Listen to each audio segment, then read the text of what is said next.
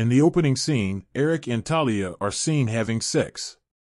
After they finish, Eric gets up to take a shower while Talia heads downstairs to make herself a drink. She notices that the sliding glass doors in the living room are open. She closes the doors, then puts on a CD. Eric finishes with his shower and steps out into the bedroom, where he sees something written on the mirror. As he steps closer, he realizes the message is written in blood and reads, "You're next." When he looks down, he finds Talia lying in a pool of blood, stabbed to death. As Adam turns around, he is accosted by a masked man, who kills him with a machete to the head. In the next scene, Paul and Aubrey, a middle-aged couple, are driving to their country home. As they pass by their neighbor's house, Paul mentions that the neighbor recently left his wife for a co-ed. They enter their country home, a stately mansion, heavily secluded deep in the woods. As they are unpacking, Audrey hears a noise come from upstairs. She is then startled by Paul, who enters the dining room where she was setting up. She asks if he was upstairs just then. He says no. She thinks someone is upstairs, but he just brushes it off, saying it's a creaky old house. Just then, they hear another sound. Paul sends Aubrey outside, while he goes up to investigate. He enters the upstairs bedroom and is about to open a dark closet door, when he is startled by Crispian, his son. Crispian asks why his mother is outside, crying. Paul and Crispian head downstairs. Once they leave the room, the closet door creaks open, revealing that someone was, in fact, hiding inside. Paul and Crispian meet Aubrey outside, where she is comforted by Erin, Crispian's Australian girlfriend. It is later revealed that the entire weekend is a family reunion of sorts, which includes Crispian's two brothers and his sister. Erin and Crispian are the first to arrive, with the rest set to arrive the next day. That night, while in bed, Crispian reveals to Erin that his father was in the marketing department for a huge defense contract company, and the family is loaded. The next morning, Crispian awakens and heads downstairs, where he finds Erin sitting with Drake, Crispian's brother, and Kelly, Drake's wife. Drake is somewhat arrogant and condescending, and mocks Crispian for being fat as a child. Erin goes into the kitchen where Aubrey is preparing dinner and asks if she needs help. Aubrey asks if Erin can go to the neighbor's house and borrow some milk. Erin heads over to the house, where she hears the Dwight Twilley song blaring. As she knocks on the door, the song ends and starts right up again. From inside the house, we see Eric's dead body propped up on the sofa, so it appears he is just sitting, as we hear Erin knock on the door. When she receives no reply, she heads back to the house.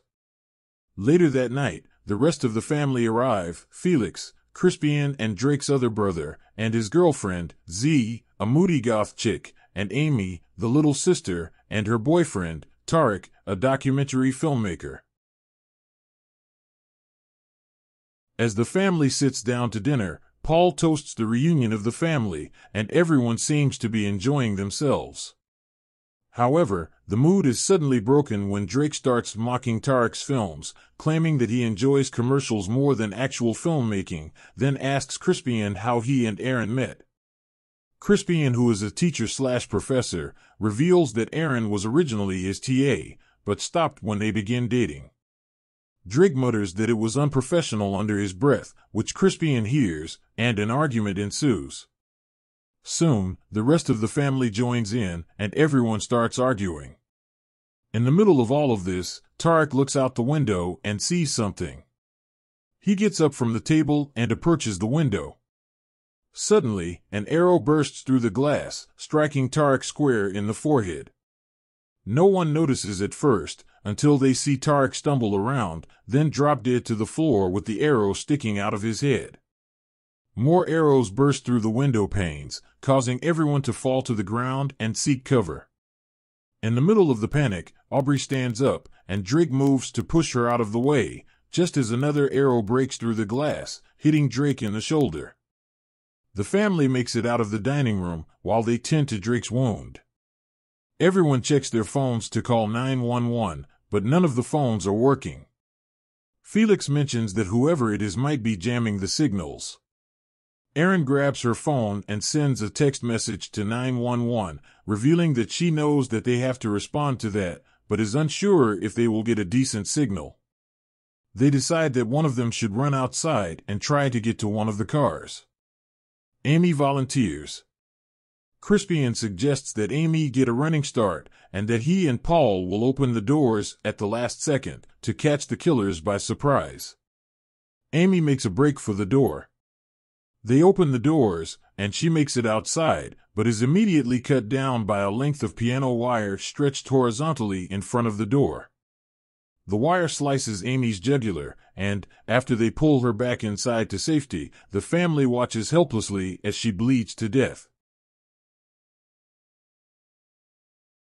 Aubrey breaks down after watching her daughter die. Erin runs upstairs and checks around, finding no one, and suggests they put Aubrey to bed. Paul comforts Aubrey as he puts her to bed, and leaves her in the room, locking the door behind him.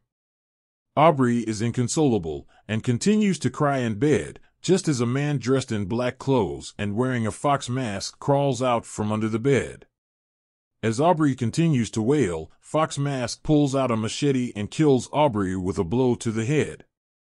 The rest of the family hears Aubrey scream and rush upstairs, where they find Aubrey's corpse, and the words "You're next" scrawled on the wall in her blood. Paul breaks down, and is helped back downstairs by his sons. Kelly goes up into the bedroom to see Aubrey's corpse, and notices the window is open. She moves to close the window, then hears something in the room. She peeks down under the bed and sees Fox Mask. Frightened, Kelly runs from the room, screaming, and runs outside. Drake goes after her, but knocks the back of the arrow sticking out of his shoulder against the piano wire, causing him extreme pain. He grabs the end of the arrow and yanks it from his shoulder, causing him to pass out. Crispian and Erin pull Drake back inside the house. Crispian then tells Erin that he's going to go look for help and promises that he will return. Kelly rushes through the woods and comes upon Eric's house. She sees Eric sitting on his couch, and she screams to be let inside, slamming her hands against the back windows. Eric, however, doesn't respond because he is dead. As Kelly continues to pound on the glass, the reflection of a man wearing a tiger mask materializes behind her. She turns around just as a person with a tiger mask throws her through the glass. Kelly, injured and bleeding, begins crawling on the floor as Tiger Mask pulls out a maul, puts his foot on Kelly's neck, and slams the maul into Kelly's head.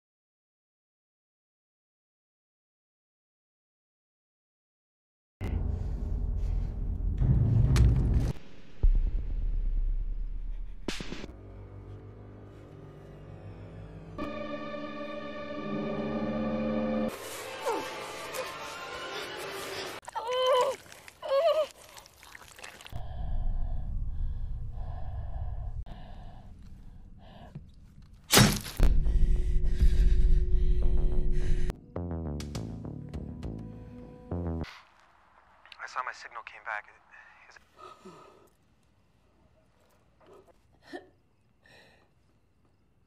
By the way, if you found this content valuable and would like to stay updated with our future releases, we invite you to subscribe to our channel.